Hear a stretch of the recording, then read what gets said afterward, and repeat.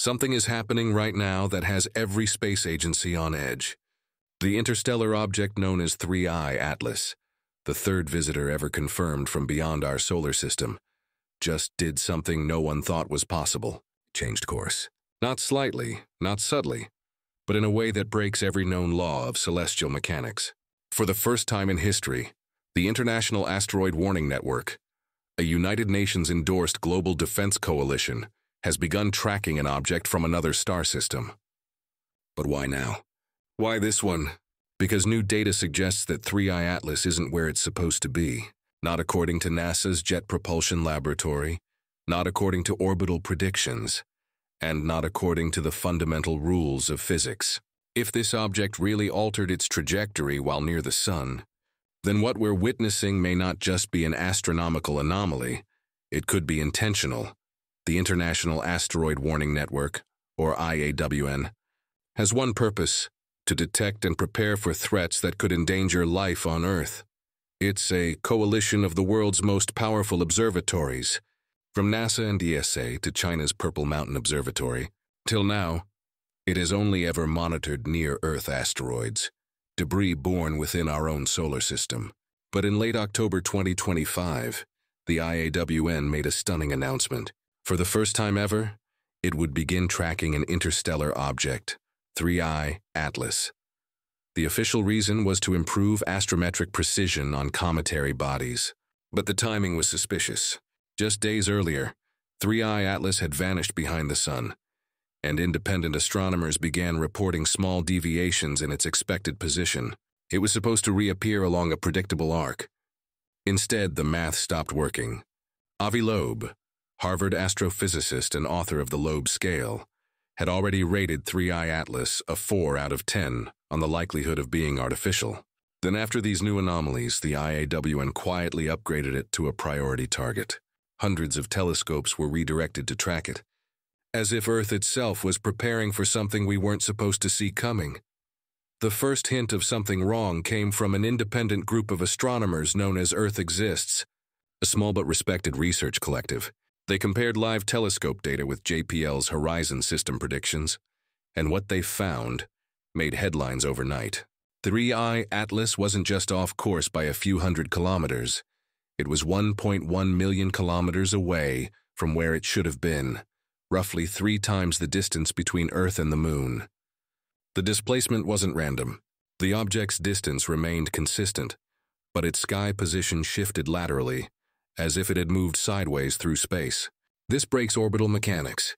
Comets can drift forward or backward due to outgassing jets of vapor that act like natural thrusters, but they don't move laterally. To make this happen, an immense external force would be needed, or an internal one. Even the largest comet ever recorded, Hale-Bopp, couldn't achieve such precision or power. Yet somehow 3I Atlas had done it. If 3I Atlas had shifted its orbit intentionally, then someone had to have noticed before the rest of the world. And that's when attention turned to NASA and JPL. As early as September, NASA's Mars orbiters had been perfectly positioned to photograph the object at close range during its solar flyby.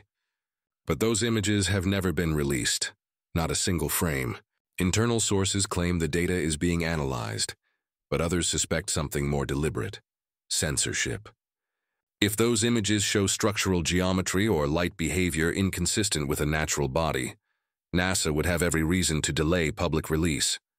In one of his recent publications, Avi Loeb mentioned that 3I Atlas exhibited an anti-tail, a jet of material pointing toward the Sun, an extremely rare phenomenon. But after the Mars encounter, the tail flipped, suddenly flowing away from the Sun again, as if the object had reoriented itself. No natural comet has ever reversed its jet direction so cleanly. And yet, despite the strangeness, NASA insists it's routine cometary activity. Still, the question remains: if it's routine, why is the Asteroid Defense Network involved at all? By the end of October, new tracking data confirmed what everyone feared. The deviation was real. Over a span of 19 hours, the positional discrepancy widened by over 4 arc minutes, equivalent to hundreds of thousands of kilometers. According to orbital analysts, maintaining that drift would require a lateral velocity of nearly 4 km/s, more thrust than some of our own deep space probes could ever produce. Theories exploded across the community. Some said it was outgassing. Others blamed solar wind, but solar wind doesn't push sideways. If the data is correct, 3I Atlas would need a propulsion system capable of sustained acceleration and precision maneuvering. Meanwhile, the IAWN's workshop to train astronomers on tracking unpredictable cometary behavior filled within hours. Behind the scenes, NASA's Planetary Defense Office quietly elevated its monitoring level, the same tier reserved for potentially hazardous asteroids. The irony, the object was moving away from Earth, not toward it. So why treat it like a threat? Some believe the answer lies in something even stranger. It may be planning another turn. Just when astronomers thought the anomaly had stabilized, 3I Atlas changed direction again. But this time it wasn't just a slight deviation, it was a full correction. Ground-based observatories in Chile, Spain, and Japan detected a secondary deflection, smaller than the first but perfectly aligned with the object's original trajectory, as if it had corrected its own path. This was no random drift. The movement was symmetrical, calculated, and exact, the kind of correction that a spacecraft would execute after an automated navigation check.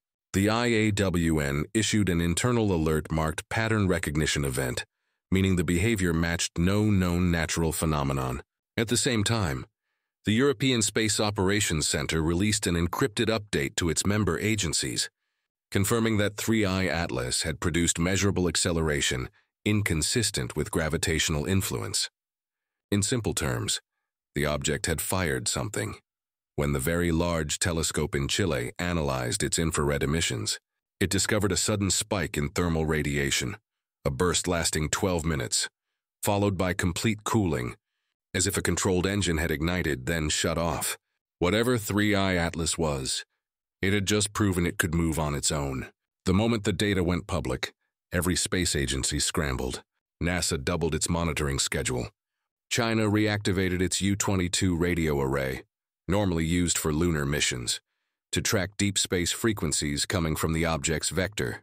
And the European Space Agency deployed emergency protocols from its Planetary Defense Office, a move typically reserved for imminent impact events.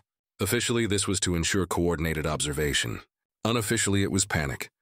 Scientists from Caltech and the University of Tokyo began comparing 3I Atlas's acceleration pattern to known artificial propulsion systems.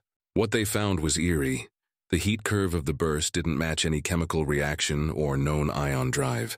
Instead, it resembled a magneto-hydrodynamic acceleration signature, the kind produced when charged plasma is guided by electromagnetic fields. It's the same technology humanity has only theorized for interstellar travel. And it wasn't just propulsion. The object's rotation rate, previously stable, began to fluctuate in harmonics repeating every 247 seconds. At first, astronomers thought it was tumbling, but the pattern was too precise. It was communicating through motion.